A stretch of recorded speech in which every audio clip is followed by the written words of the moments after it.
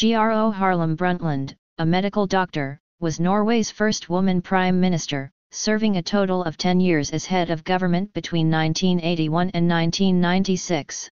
She chaired the World Commission on Environment and Development, known as the Brundtland Commission, which articulated the principle of sustainable development for the first time at a global level. She was Director General of the World Health Organization from 1998 to 2003, UN Special Envoy for Climate Change from 2007 to 2010 and, from 2011 to 2012, was a member of the United Nations Secretary-General's Global Sustainability Panel.